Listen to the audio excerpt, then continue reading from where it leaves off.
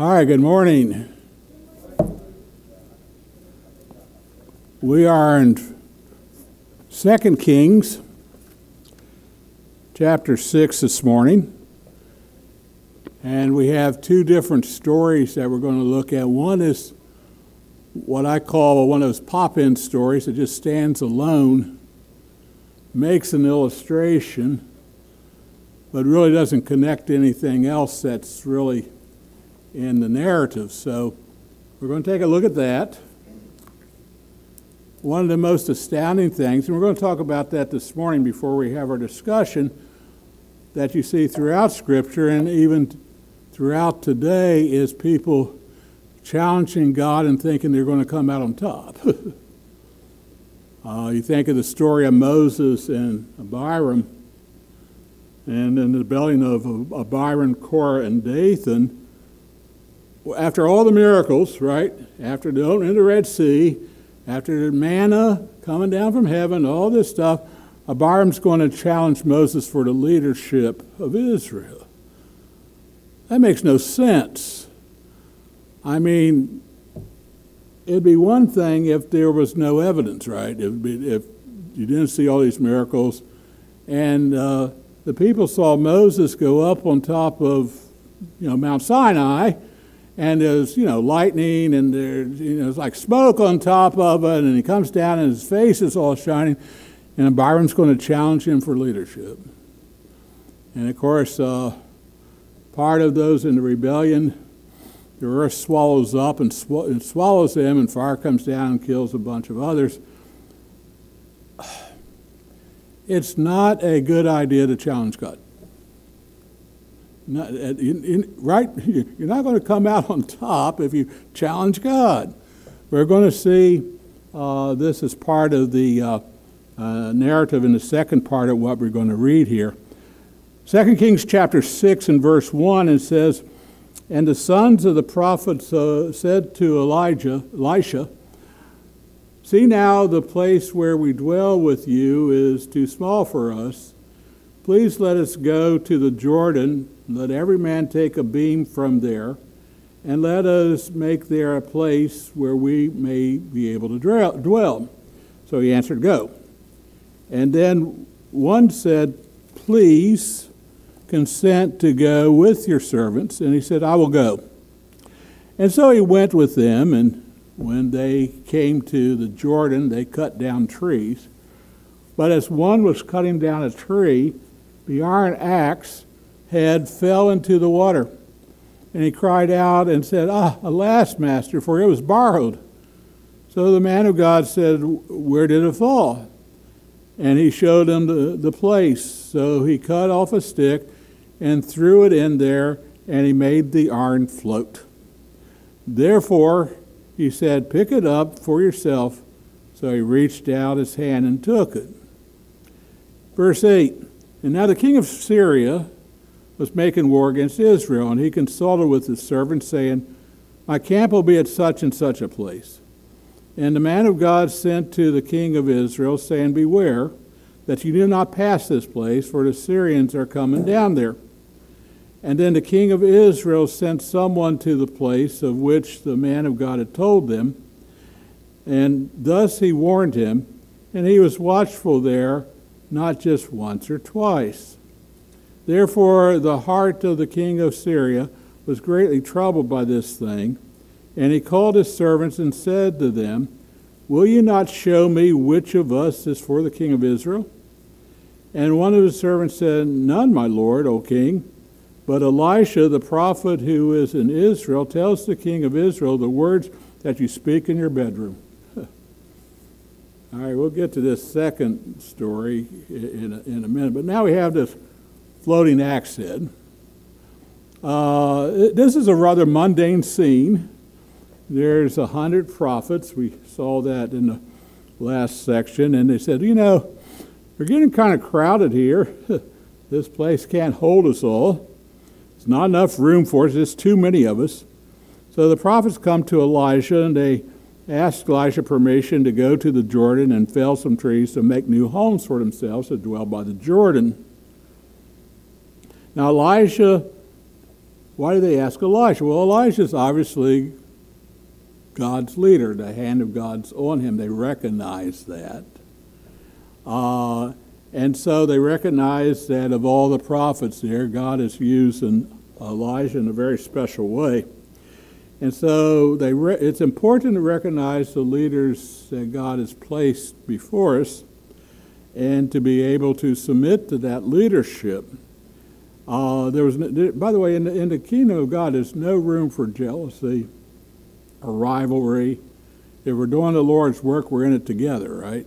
And so if the Lord appoints someone to be a leader, we'll praise the Lord, right? If he's the one.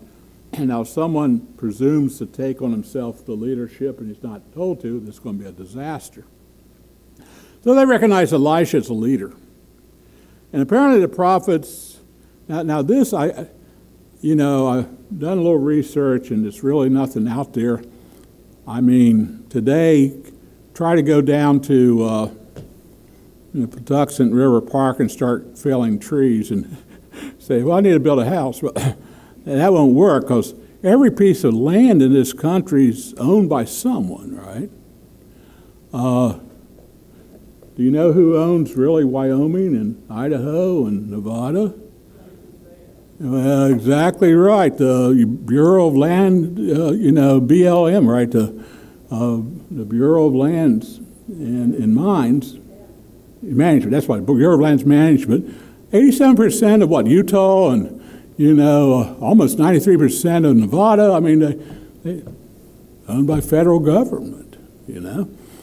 And so how they can go down here? The laws must have been different. They go down in Jordan. They just start cutting down trees. The National Capital Park and Planning Commission doesn't come down and say, hey, you can't do that. We're going to fine you. And they're going to build homes there. So apparently there was public land or something that they felt they can do that. They were using axes. Chainsaws hadn't come around yet, And they must have been very, very, very near the water. There's two things I want to mention here about that. When we go to Israel, there's trees around where the water flows, and otherwise you don't get a lot. And so they have to be near the Jordan, they have to be near the Sea of Galilee to actually get, some forest land. If you take a look at their mountains, it's all barren. I mean, you hardly could find anything growing on it, And so this is where the lush land is where the Jordan is flowing. And so they go down there and they're chopping a tree, and the axe head flies off and lands into the river. Now, the prophet could not afford his own axe, so this axe was borrowed, right? And so he'd be responsible to return it. And so he cries out, oh, my Lord, my master, this was a borrowed axe. And they might notice, I just returned the handle, right? Might notice. And so Elisha throws a stick in the water, and the iron axe head floats, which goes against nature, right? Iron axe heads don't float to the top. They're denser than water by quite a bit. Now the stick is a what? Well, it's a prop. Remember we talked about these props. The stick had nothing to do with it. It's just an indication. And one of the things these props do is it indicates that God is doing this by some kind of physical manifestation. So the axe head floats, reach out and pick up the axe head. I don't know of any other place in history where you had an axe head floating.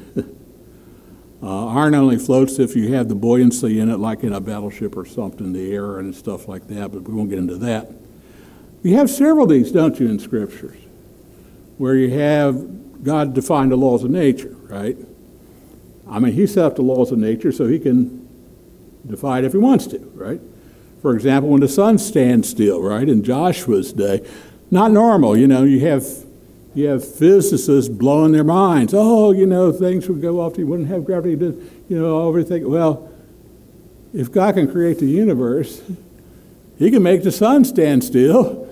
And guess what? He can keep everything else flowing. I mean, this is God, right? I mean, that's what we're talking about. When Moses opens the Red Sea. Well, Moses didn't open the Red Sea. Obviously, God used him as a prop, right? Red Sea opens. That's not usual. That's not normal. That would have been quite an experience, a walk between two large walls of water to cross there. And so, and it wasn't a short walk like from here down to the gym or something. This is quite a little walk across there. The Valley of the Dry Bones. I love Ezekiel's response there. Ezekiel 37. God says, can these bones live? Obviously, it was where a great battle was. They'd all die. Son of man, can these bones live? And he hedges his bets. He says, only you know, Lord. And then, of course, you have bone coming to bone and sinew. Now, there's a big debate whether that actually happened or it was a vision. You know, I'm not here to debate that, but obviously that would not be normal. And all of a sudden, life is breathed into him. Jesus walking on water. We're not talking about ice, right? We're talking about actually walking on water. Defies nature. He wasn't on a paddleboard or anything. He was actually walking on the water. And Jesus calming the storm. Peace, be still. And all of a sudden what? Storm just stops like that. That's unnatural. He takes a boy's lunch and does what? He multiplies the fish and the thing. I mean, he replicated that out of nothing just by his command. He just replicates this. Raising the dead, not natural. You know, where you have the widow's son, the widow of Nain, her son, and then of course Lazarus. So there's a lot of these places throughout Scripture. By the way, I think it's a little bit unusual for Balaam's donkey to talk too. I mean, you know, it's a little, and it was really kind of an interesting thing when Balaam starts holding a conversation with his donkey as if he does it every day. And so here we have these unusual events. This is a personal benefit to the prophet, obviously, that lost the axe. God gives aid. He cares about, you know, what these prophets are doing. Is another confirmation of Elisha's call. Other than that, this is just an isolated story of another miracle that God's doing, just an example of what God can do. But I think it leads into the next narrative is the fact that there is a God, and a God still rules the universe. And by the way, we need to keep that in mind. To me, a verse that's become more and more meaningful to me is in Matthew 24, when we see these evil things happening, and there's wars and rumors of wars, and evil men doing evil things, and just the destruction we see.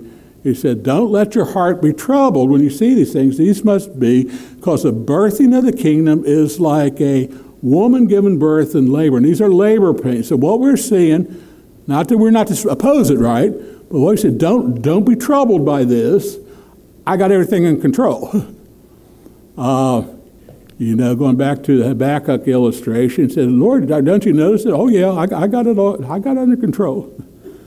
So when we see these things, and the hearts of men growing cold, which is also in Matthew 24, God's saying, don't worry about these things. I got all this under control. Okay? Now, we have a point of a Syrian king. Now, the first thing I need to mention about this Syrian king is I don't know if it's the same king that Naaman was serving. We're not told, right? The kings, you have a series of kings called Ben-Hadad.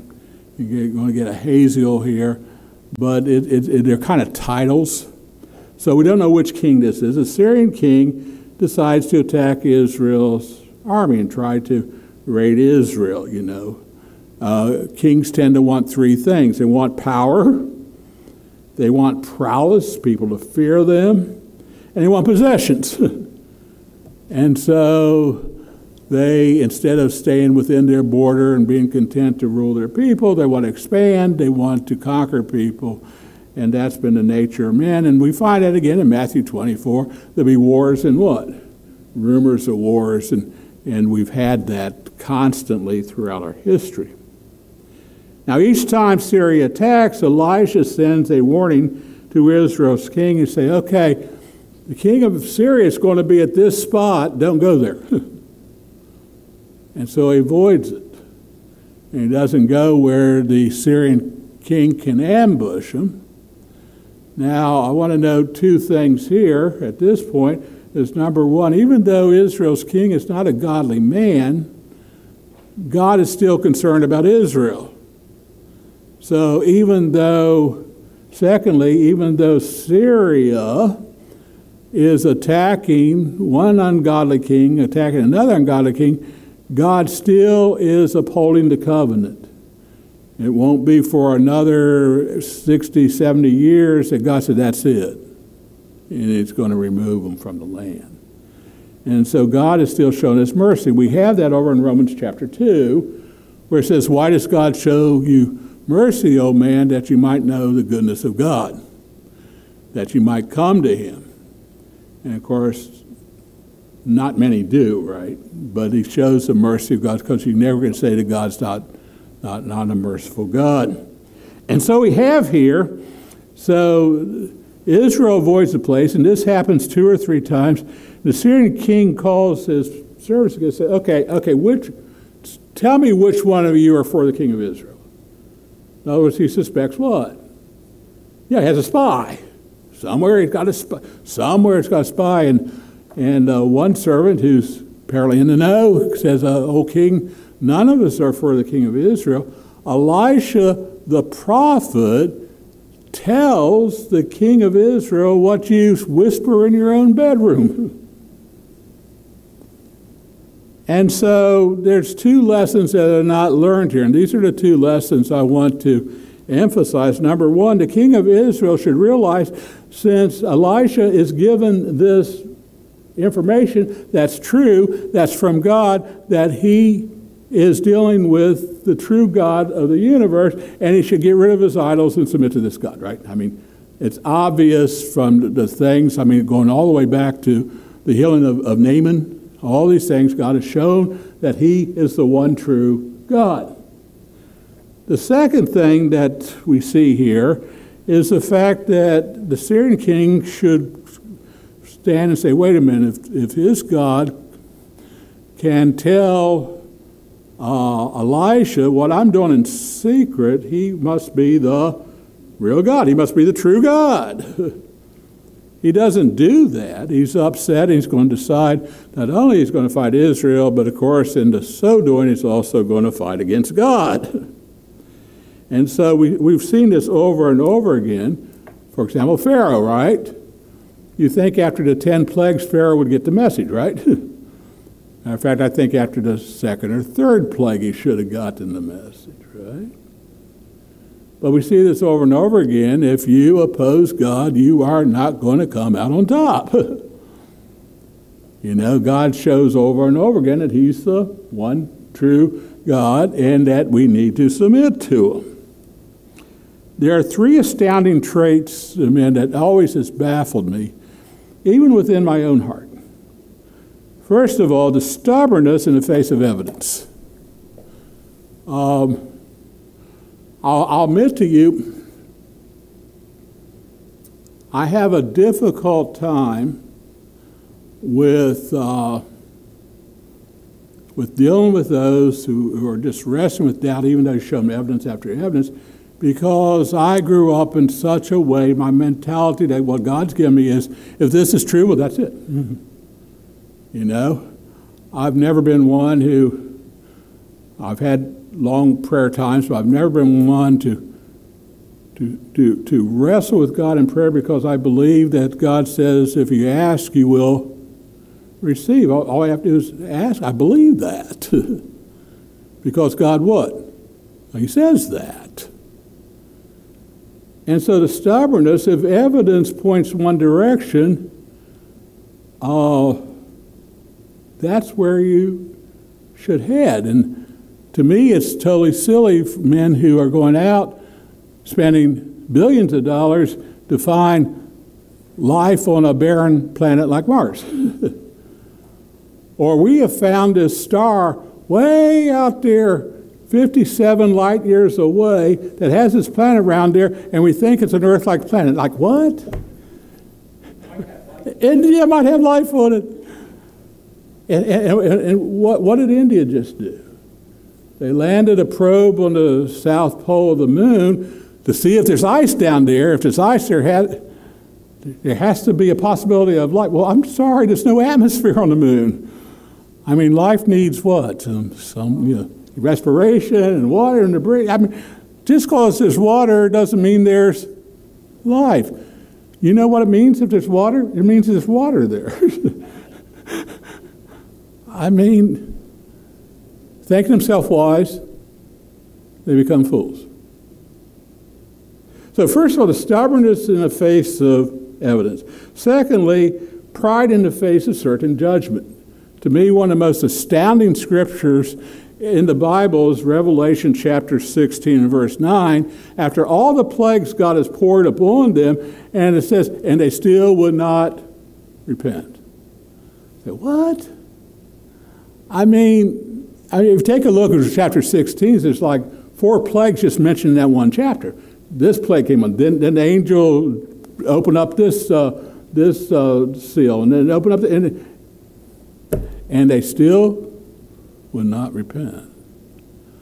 It's hard to explain, don't you think? I mean, that's kind of stubbornness, kind of pride. The third thing that puzzles me in the trait of men is defiance of God in the face of imminent destruction. I mean, you have people who are going to stand before the judgment seat who will still curse God right before they're cast into the lake of fire. That just is mind-boggling, right? I mean, it's hard to understand that this whole attitude, I will not submit. You know, I remember witnessing years ago, I worked in a shoe store, children's shoe store, and witnessing to one of the co-work young ladies. And this young lady says, I could not submit to a God who would demand that I would obey him. I thought, what? And she doesn't even realize she is obeying all kinds of things, following. That to me, that was one of the most astounding things out of the movie Nefarious. You probably never have seen that. It was made by the same people that made that God's Not Dead. And the demon is explaining to this psychologist, he's in jail, the guy is about to be executed, the demon's going to go into someone else, and the demon's explaining that we could not submit to this God. That was enslavement. I say, wait a minute, you just got yourself enslaved to Satan. He's a better master? Like what?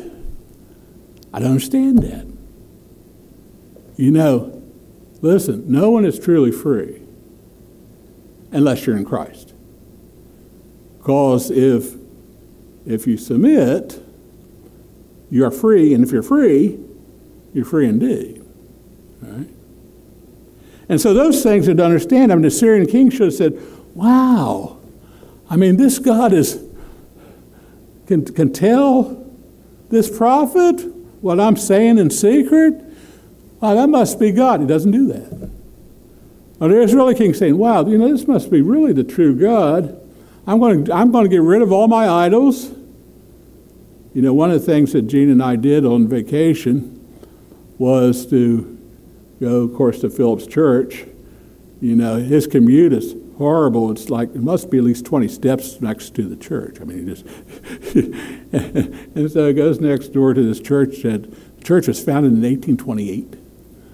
And anyway, they had Japanese missionaries there. And they said even those who convert in Japan still do all the rituals, you know, that they did in Buddhism and Shintoism. And it's hard to get them away from that because they're so accustomed to it, right? And they're so afraid, you know, what their relatives are going to think if they don't do that. And so they haven't got rid of their idols.